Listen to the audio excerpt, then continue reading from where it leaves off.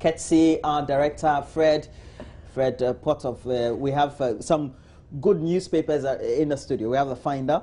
Lawyer saves journalist who was wrongfully jailed 3 years.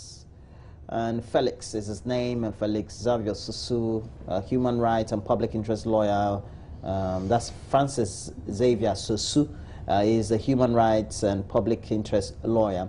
He's also the gentleman, the lawyer who got that gentleman who was incarcerated for 14 years. Yeah, freed. Yes, freed. Yeah. I don't know whether he's been paid that money. He's a human rights lawyer. Yes, I mean, this is what he does. Yes. If you see the human rights lawyers, you see them.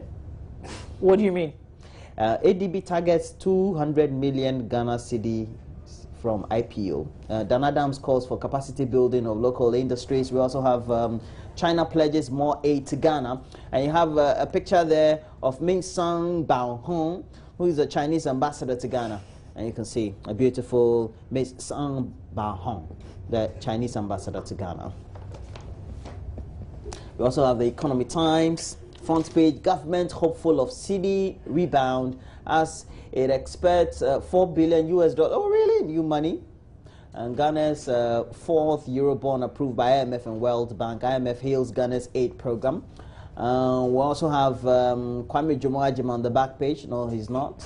IMF actually pushes government to eliminate tax exemptions. And we have Tour Revival. Government releases $22 million for maintenance. I think that would be woefully inadequate. Government, please.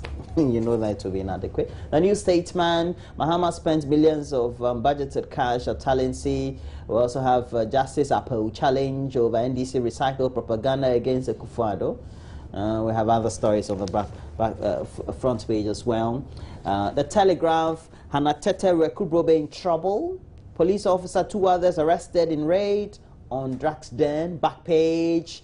A similar wipeout Ghanaian players. Apparently, Suleiman Tariq cut his contract short because amicably they decided to relieve each other of any responsibilities. And Michael Essien there is now playing for Panathinaikos, the Greek. He's playing for what? Panathinaikos. Where's that? Is it Panathinaikos or Olympiacos? Where are they? In Greece. Still in Greece. In Greece. Yes, yes. Present Greece. Present Greece. Amazing. The cash-strapped Greece. Okay. The last 2-3 days, Kwame Jomo-Ajima went to Greece to visit Michael Essien. That's why he's now in the studio, so you see him very soon. SWAG has lost its core values. Nana Oheneba Charles is saying. And then we have other stories as well, this one and this one. So, all right. Those are the stories we Let me go to myjoyonline.com.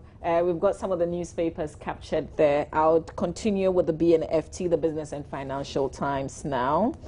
Cedi records biggest gain in 2015. The local currency last week recorded its biggest gain against the US dollar this year when it closed trading on Friday, gaining 7.8% in value over the green pack. What does it all mean really when it's almost 5 to a dollar?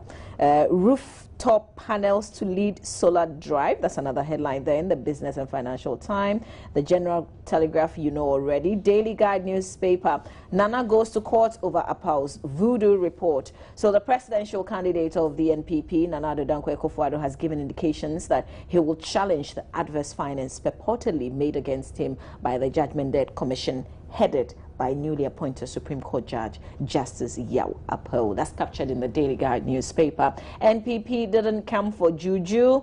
Tendana is saying the traditional landlord of Bari in the Talensi constituency of the Upper East region has cleared the air over a publication that was carried in pro-NDC papers on Thursday with the pictures of some bare-chested NPP delegation who paid a courtesy call on him at his palace on July 1, 2015. The Daily Guide is reporting St. John's Grammar sued over concrete factory. A group of residents near St. John's Grammar Senior High School at New Achimota here in Accra, numbering about 48, have sued the board of directors of the school for allegedly releasing part of the school's land to a private developer. All right, let's check out what the graphic is reporting. Decision time at Talensi tomorrow. President John Mahama has stated that the ruling NDC is expecting some 20,000 votes from the electorate during the Talensi parliamentary by-election tomorrow, Tuesday. ECG busts 3 entertainment sports. The Accra West region of the ECG has uncovered the illegal connection of power at 3 entertainment joints at Kole Wakon here in Accra. Shraj advocates democracy fund. So Shraj is advocating a democracy fund similar to what as proposed by the Constitution Review Commission for Independent Constitutional Bodies. If you're interested in reading a lot more of these headlines that you've heard, please get to the newsstands and grab the newspapers and read some more. But when you go to myjoyonline.com, we've also got a lot more stories that you can follow up. But here's something that you can check out on our Facebook page, facebook.com/Joy News on TV. Usually you would not see the people behind the cameras, you know, and all the equipment that we use. But we've got great pictures of the people we're working with this morning on our Facebook page.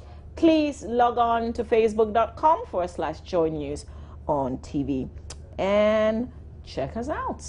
Okay, it's exactly 43 minutes after 6. Kwame Jomo Ajimai, thankfully he's well and alive. He's got a lot more details in sports. But what I'm excited about today in tennis is the Williams sisters. They are playing and they're going to be playing against each other today in Wimbledon. It's not more like a very exciting news, because what it means is that one of them will definitely go out. So Serena and Venus are playing today. Both have won the Wimbledon title 5 times, except that Serena has got 20 Grand Slam titles and Venus has got 7. We'll see who comes out tops today. More of such stories with Kwame Jomo Ajimai right here on the AM Show. Please stay with us.